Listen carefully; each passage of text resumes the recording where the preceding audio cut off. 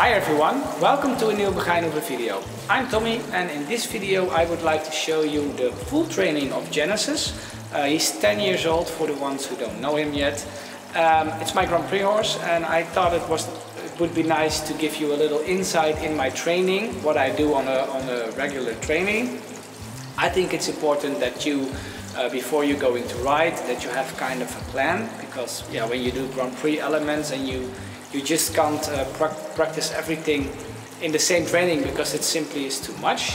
So I always decide today I'm going to do a little bit more Dressage Piaffe and tomorrow I will work more on my canter or whatever needs to be done.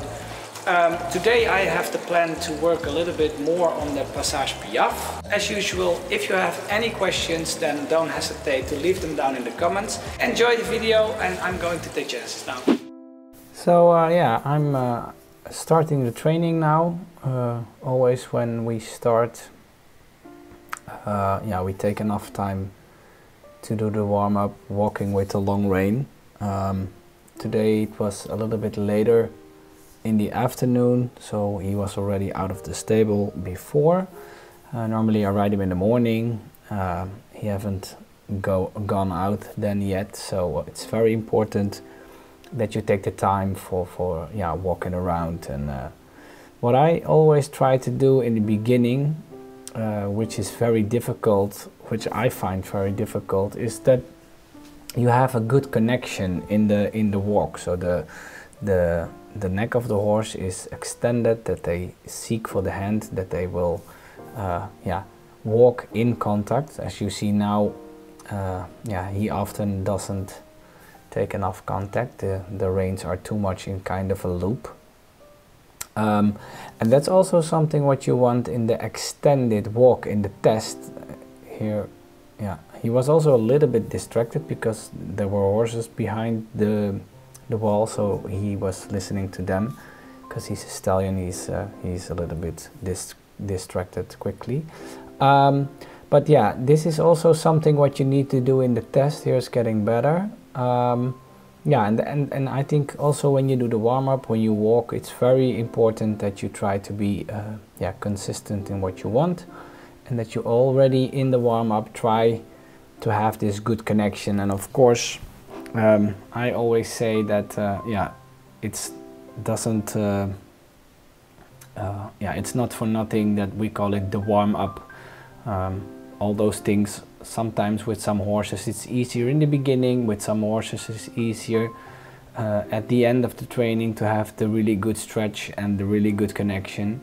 But the goal is that you always yeah, be aware if it's good or not or whatever, and that you know what you want to do to achieve the ultimate goal, if you are going to achieve it at all, of course, because yeah, some moments, some parts of the training is more difficult, and then you work on that part, and then another part is going to be difficult.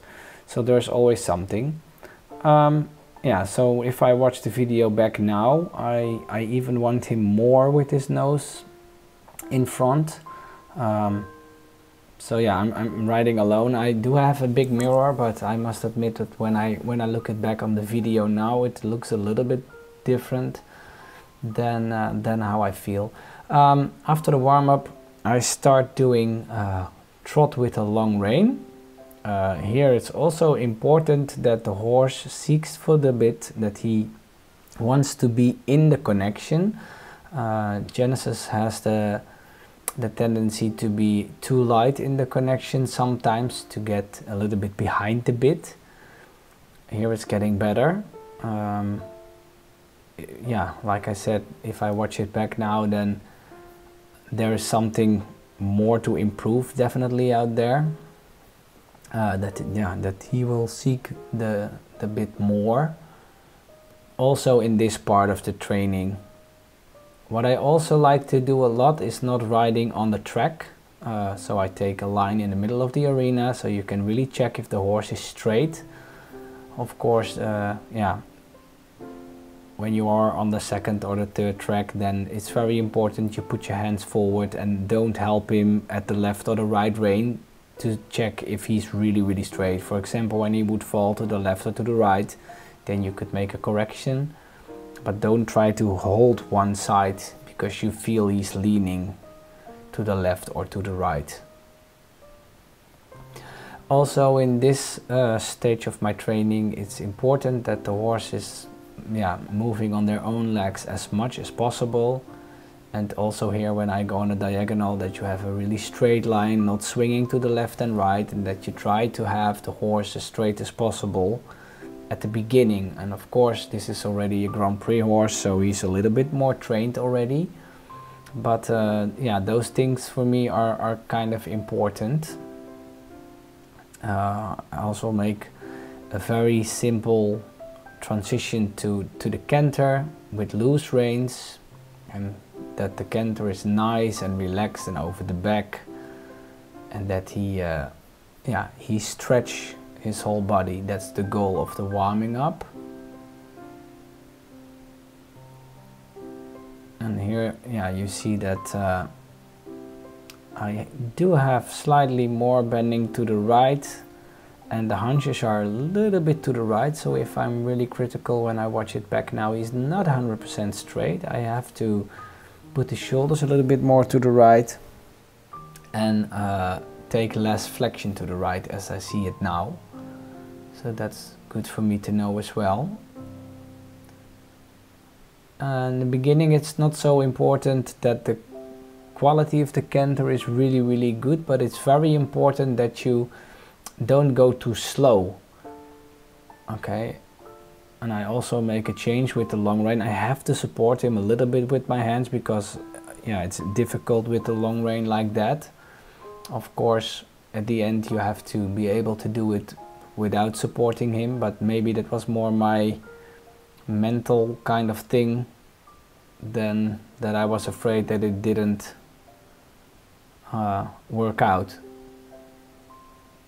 Here you see I go forward, and then the canter strides become bigger. So in the beginning it's very important that you don't canter too slow and that the hind legs are like active and going. And then after the warm-up, take a little break, walk him a little bit. Oh,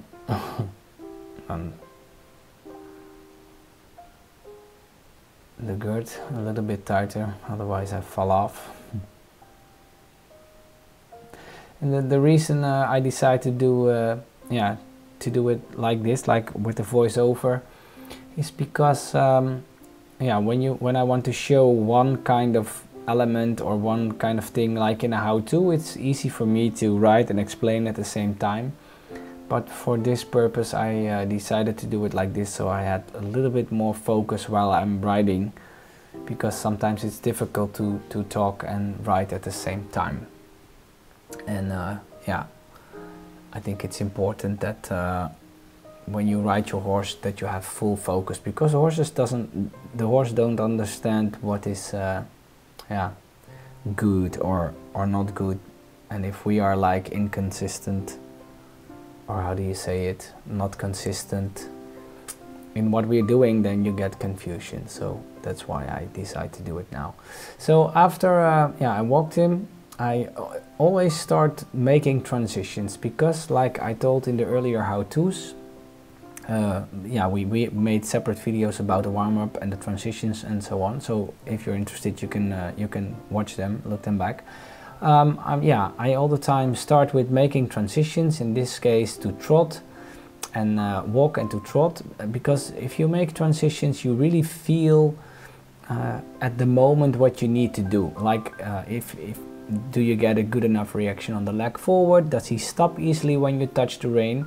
Because I think it has to be easy and simple. So yeah, and therefore also not so important if the trot is like really expressive. You can make him more expressive later on, but in the beginning it's, yeah, okay, that was a very interesting transition, because I wanted him to slow down, and then he didn't do it easy enough, and then I stopped him. But the moment he stopped, he decided to slow down, the hind legs stopped moving as well, so I decided to go forward immediately.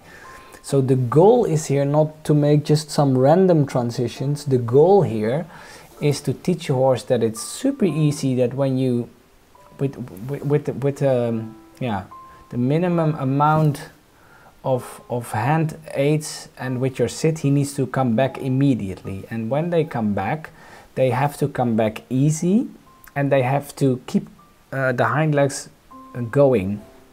So it's very important that every time you feel that when you slow him down, that when the hind legs are getting lack of energy, you immediately go forward again. So that was a better transition. He kept thinking forward. And also the reason why I do those transitions is for, like I said in the beginning of this video, for me with him it's sometimes difficult to get his nose like really in front, that I get the real length in the frame. So when I touch the bit and he doesn't come back, then I probably have to hold on the reins for too long time, which make his neck shorter instead of that he come back in speed, what it's supposed to be. So also to make your connection and the position of the horse more optimal, it's very important that when you touch the bit that the horse immediately slows down, so you can release your hands and open the neck immediately. And here you see he stays still a little bit too short, so therefore I make some more transitions. See there, I stopped him because I felt that I touched the bit and the only reaction I had was the neck gets shorter, but he didn't stop. So I decide to go to halt. Then it's important that I release my hand. He's not going forward already, and then he has to wait for my leg to go forward. So what you see now, you see already that the trot is getting more and more expressive because the timing of my transitions is getting better.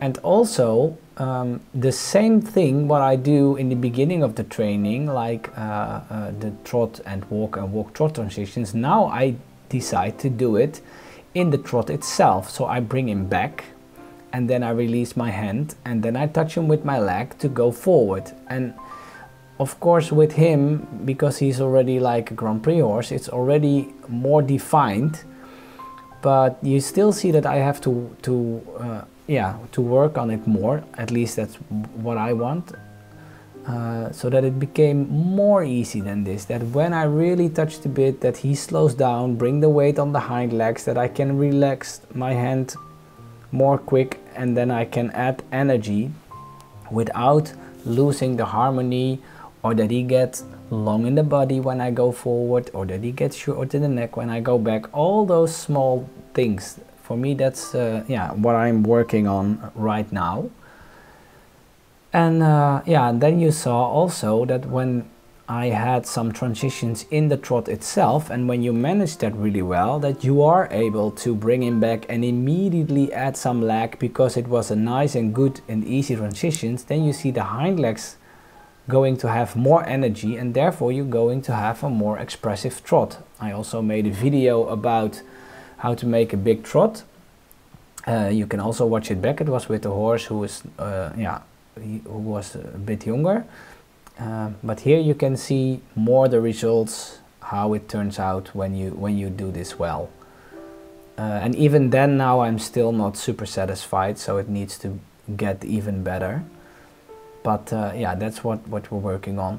Also the first canter, you see I take a little bit more speed because I think it's with this horse, when he was younger, he had a really quick and hurried canter, and sometimes he still have that tendency because he's very electric and he has a lot of go, which made it sometimes difficult because when you are not able to release your hands without the horse running away, then it's also very difficult to get the hind legs at the right position, because to get the hind legs under, they need to go in a good way forward on the leg. They need to give a good reaction on the leg. And when they're running away already, when you release your hands, then you can't give leg because they're running. So then it's difficult to get the hind legs under. So that's what I'm testing now all the time in the canter. Can I release? Is he not running away? And then when I give leg, I not only want to go faster, but I want him to make bigger stripes, that you get more quality of the canter. And that's what I'm always trying to do. And that's also, in my opinion, what dressage is. The dressage is that that you can develop the natural paces of your horses to a maximum, what your horse is capable of. So there I bring him back, and now I go forward. You see, I don't have him super straight to the right. In my opinion, I have too much right bending, and then the shoulders are slightly to the left and the haunches are slightly to the right. So it's good for me as well that I see it now, because I have to be more strict on that. I see. Okay, here I go forward again. And also I decide to wait most of the times to bring him back after the corner, because you see a lot of times that the horses already slow down themselves in the canter or before the corner. And then it's important.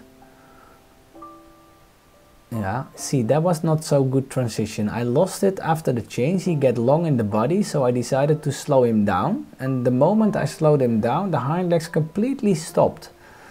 So then now I repeat it, I bring him back, and now you see that he listens better on the rein aids and on my sit, that he come back and that he stays active behind.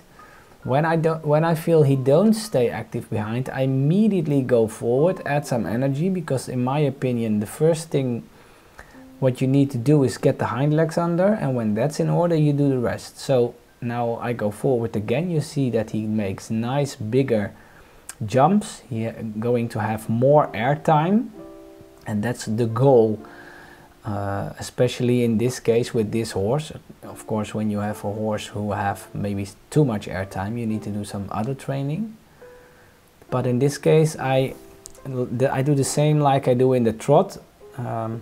I want to make these small transitions in the canter, bring him back, release my hands, make him wait, and then make him go forward on the leg.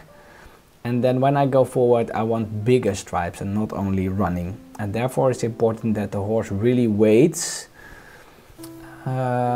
with going forward until you give leg, and he's not start running off when you release the front. Now then, after a little bit, you see here it's also interesting, because I decided to give him a little break, but as he gets warmed up, he gets more excited. So what he's doing here now in the halt is that he starts to take over too much. So also with the long rein, I want to have control, because when I am in the test and I do extended walk, I need to have connection, I need to have an active, like here it's getting better, an active walk, but it still needs to be in my control. So then I put it in halt, also with the long reins. I made him wait until I feel in the halt that I can release my hands without him going to walk already. That's very important. He really has to wait for my leg to go forward, otherwise I'm going to lose the hind legs. Here's also a good example. I wanted to slow him down. He came back. Now it's better. Yeah, he came back, but he stopped. So I made the transition to trot to teach him, okay, when I go back, you need to go forward. And now I repeat it a few times. I can do it all in the walk itself. Oh, there he wanted to go to the left. That's also not what you want. And this is also basically, yeah, my kind of preparation for the piaffe. What you want to have a small walk. You want to have the stripes of the walk needs to get smaller, because piaffe is a trot on the spot. So if the walk before you do piaffe is too big, braaf, okay. See, so for me it's not so important the first piaffe that it's like really from the books. I just felt that I needed to do it. I don't do it usually always like this. But for me it's very important that you have a lot of variation, because if you do it always on a certain way, horses get used to it and they start to take over control. So now I made some piaffe and trot out of it. But I was saying that it's important that before I do the piaffe, I have to have control in the walk. I have to be able to get the walk small and active, and then release my hands. Good, okay. So here you see I make already a little bit more transition towards passage. For me it's very important. Yeah, what you see now is that he already think, oh, I'm going to do passage, but then it's not fluent and it's like a little bit behind the leg, which means he already understands too much the meaning of it, and then he goes too much up and I lose the forward tendency. So what I do first all the time is make him think to go to passage, then I go trot out, and then I go back in and out and in and out for the first time. So I always have to have the feeling when I do passage, when I touch the leg, that he has a forward tendency. Now here you see I really have to go out the piaffe, or he is going out of the piaffe in the trot, and later I want him to go in the passage forward without like what he's doing there. That was good. Then I give leg, and then I get more energy in the hind legs without him going really out of the passage. But every time when I feel I don't have that energy forward, then I always trot out, because it's very important that you always can go forward. You see here, then I turn to the left, I cross the arena, and I slowed him down at the center line. Normally he needs to do piaffe, but in the training I'm not doing it because I really want him to wait for me. This is getting better. So in fact I made him thinking that I wanted to do piaffe, but then I went forward, and then the reaction forward was too late. And here you see also he's going swinging right, left, so it means that I lose the forward tendency. So then I go a little bit forward to straighten him. There you see the next thing I'm trying to do now, when I have a nice passage, that I can really let go in the front. A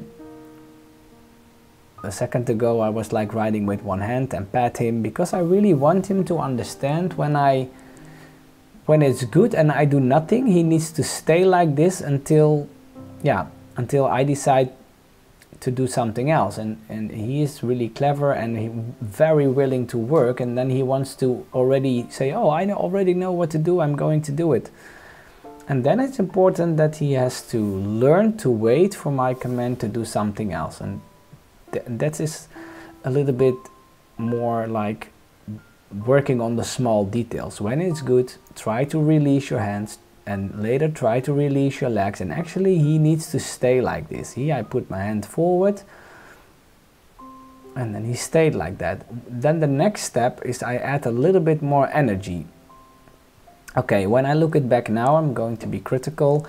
I didn't go straight across the arena because I'm looking in the mirror to the left. Probably my balance go to the left, and he was not really super straight. So for me that's also something to remember for the next training, that I don't look in the mirror but in front of me, and that I go really forward, because yeah, it's also difficult for a horse when you go sideways. Of course, this is another kind of training, because in the Grand Prix, in the freestyle, you want to do half pass in passage also. So at the end, you need to be able to do all those kind of things. But in the beginning, it's always important that some basic things you need to remember really well. Like when he's straight, he has to think forward, he has to come back easily, because you want to have control. And every time a little bit of break when you do a good thing. Now I'm going to control the walk again, because every time in the training it's important that you test those things, because you're going to lose it easily after you've done some other work, and then you need to go back to the basic stuff, control the walk. Here you see I make a lot of transitions. That was a better one. That before the transition, now it's better. Oh. See, I'm clicking already because I see come. So there I made not a good decision. What I see now, I had to go forward sooner because the hind legs were stopping too much, but I didn't feel it. well enough there. So okay, now I go forward and back and forward and back, because you see it's a little bit not fluent. Go to the left, to the right, and forward and back, and I want to try to have the same kind of passage. All this is good. Yeah, yeah, now it's good. Now it's good. Okay, now I made a transition to Piaffe.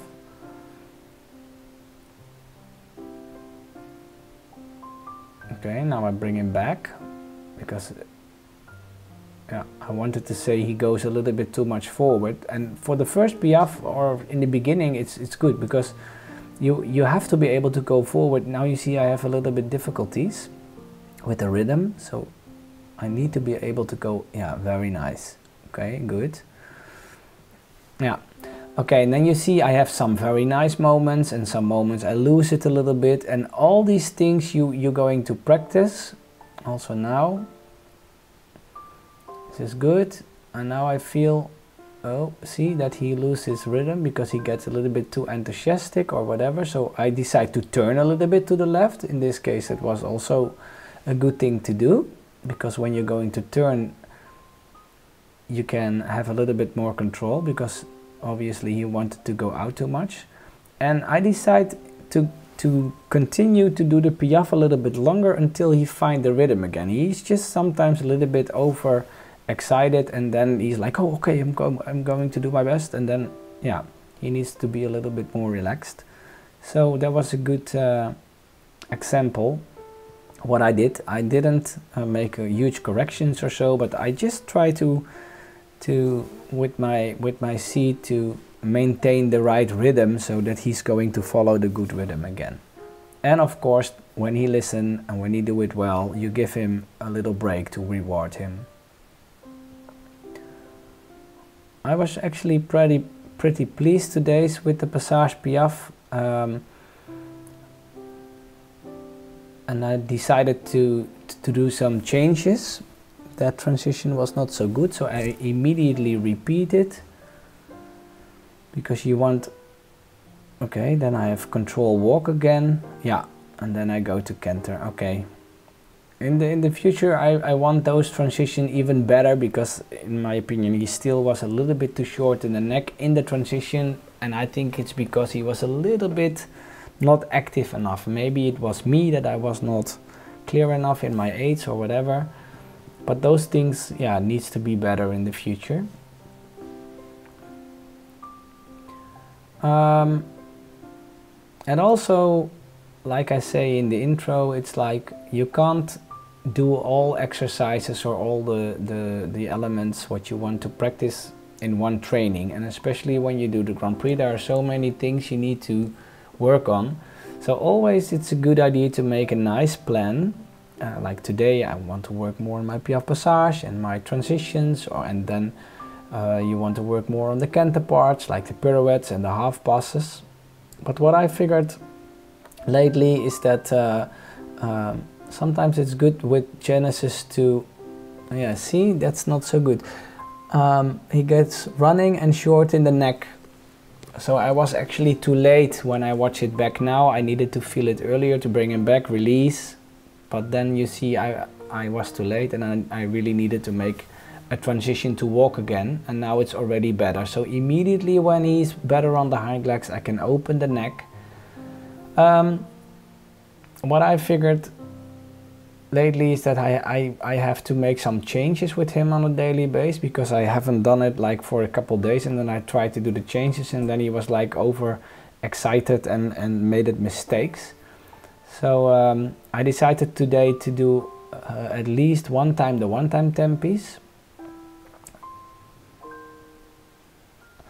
So the beginning is good, and then the end I wanted to go more forward to get bigger change. Yeah, okay, that's it. Yeah, good. I'm getting excited even when I watch it back. But the last few changes, they were so nice and big. That's actually how I want him to start. So in the future I'm going to work on that more. Maybe I didn't want to do it today because he already did a lot of good things, but I kept in my mind that maybe tomorrow or the day after I will focus more on the one-time tempies, and I will try to start the ones like I did finish now, because then the quality of the changes obviously get a lot better. Yeah, so that was my training for today. I hope yeah, you liked it. I rode like a half an hour or so, and I thought it's maybe nice to show you the whole thing. Yeah, like I said, I really hope you liked it, guys. If you have anything you want to say, then leave it down in the comments, and otherwise I see you next week on Thursday. Bye bye.